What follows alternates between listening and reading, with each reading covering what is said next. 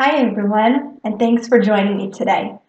My name is Meirav, and I decided to create this series of videos to help technical writers become familiar with Adobe FrameMaker. FrameMaker is a popular tool used today in the technical writing world to create documents. To learn more about me, visit my website, www.meiravb.com. This video series is aimed at technical writers who are new to FrameMaker and will help familiarize you with the user interface and workspaces. This first video builds the foundation for our next videos by introducing the GUI, or Graphical User Interface, of FrameMaker. We will also look at the predefined workspaces available in FrameMaker and how to set up your own workspace. With that said, let's get started. When you open up FrameMaker for the first time, you will see the following screen. There are a few options when working with documents. You can open a recent item, create a new item such as a document or book, or open a pre-existing template. If you would like additional training or support, you can check out the resources, Adobe products, or stay up to date with the latest Adobe news. You will also notice the menu bar. If you move horizontally across the menu bar, you will notice that most of the menu options are currently unavailable. These options will become available once we begin working with our FrameMaker file. For today's lesson, I'm going to open the recent item Meirav.fm. Notice that .fm is the extension name used for FrameMaker files.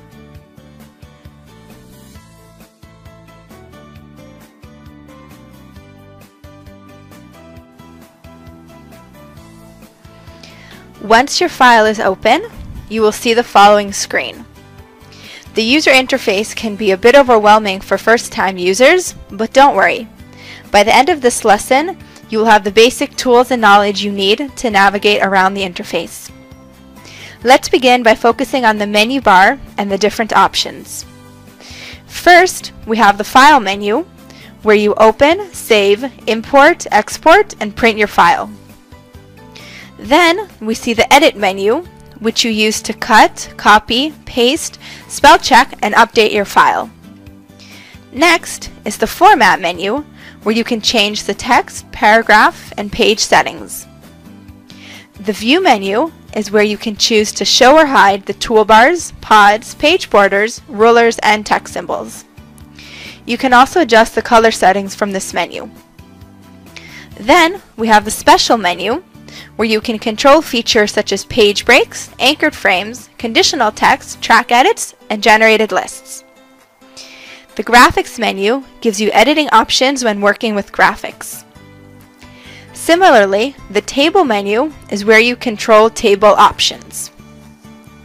The CMS menu gives you the option of connecting to other content management systems. This is a more advanced feature, which, depending on your workplace, you may not use. The FrameScript menu gives you the option of installing and running frame scripts or programs that perform functions automatically, such as deleting empty lines and adjusting the table width to a specified number. The Window menu is where you can choose which toolbars and pods to show or hide.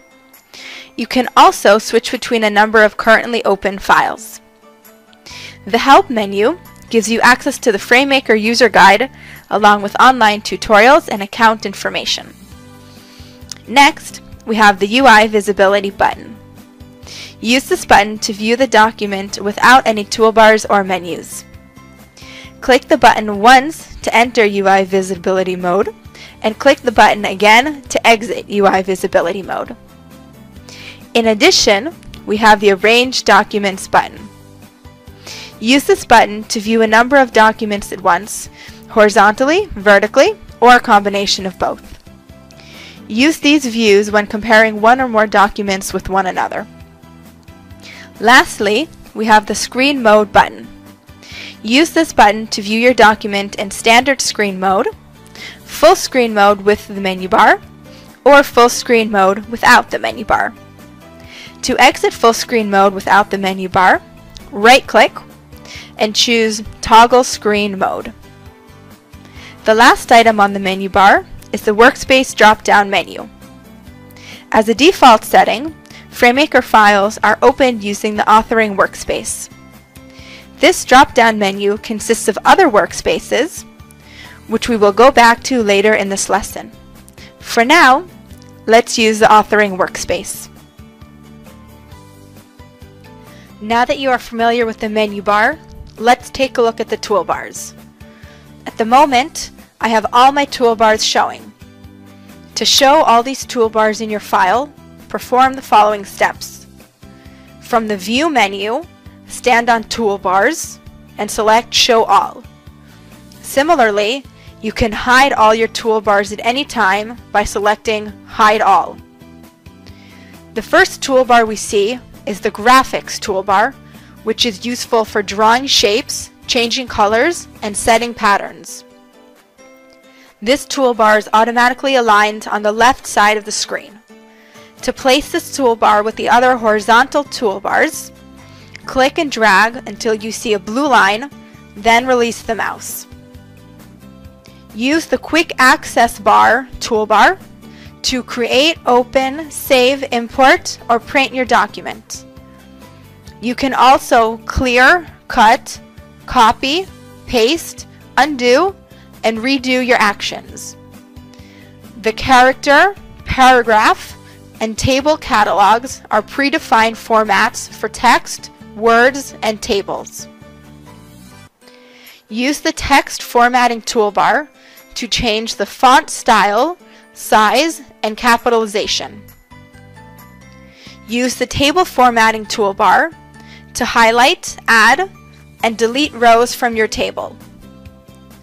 Use the paragraph formatting toolbar to adjust the tabs, orientation, and spacing of your paragraph. Use the Object Alignment toolbar to adjust the position, alignment, and rotation of an object, such as a picture. Use the Object Properties toolbar to bring to the front, reshape, flip, and scale an object.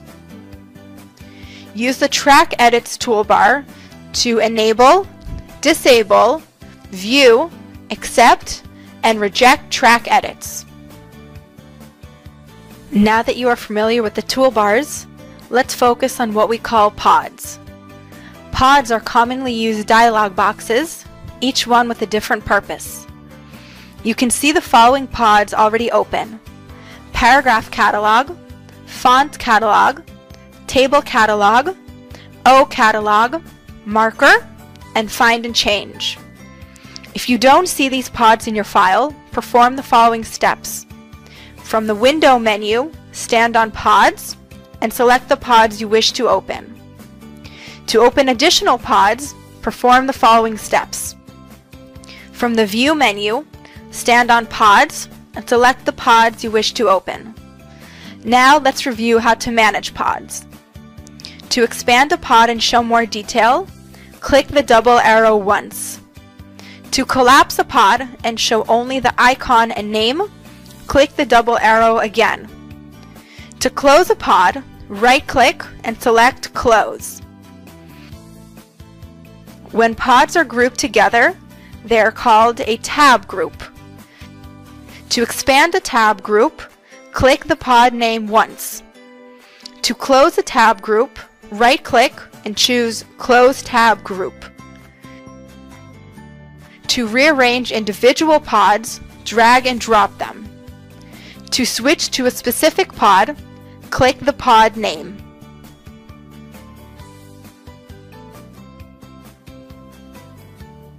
Now that we have reviewed the menu bar, toolbars, and pods, I'd like to return to the topic of workspaces. Remember that workspaces are accessed through the Workspace drop-down menu.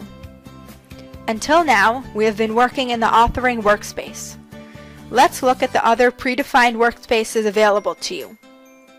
The Blank Workspace hides all the toolbars and pods. The Design Workspace shows the Quick Access toolbar, the Paragraph, Character, and Table Designer tab group, and the Conditional Tags and Variables pods. The Manage Graphics Workspace shows the quick access, graphics, object alignment, and object properties toolbars, along with the Align, Runaround Properties, Anchored Frame, and Object Properties tab group, and the Hotspots pod. The Review workspace hides all tabs and pods and shows only the Quick Access toolbar. To create your own workspace, choose which toolbars and pods you wish to show. Then, click the Workspace drop-down menu and choose Save Workspace. Type in the name of your workspace, for example, My Workspace, and click OK. Now you can return to your customized saved workspace at any time. That's it for Workspaces. I hope this lesson was helpful in teaching you the basic tools and knowledge required to navigate around the FrameMaker interface. To summarize, let's review the topics we covered in our lesson today. We reviewed the FrameMaker user interface, including the menu bar, toolbars, and pods. In addition, we looked at the various predefined workspaces and learned how to create our own customized workspace. I hope today's lesson was helpful in giving you the basic tools and knowledge you need to feel comfortable with the FrameMaker interface. Remember to like this video and share the link with others. Feel free to leave questions and comments below and subscribe to my channel to be notified as soon as I post a new video. Thanks for taking the time to join me today, and tune in for my next FrameMaker lesson.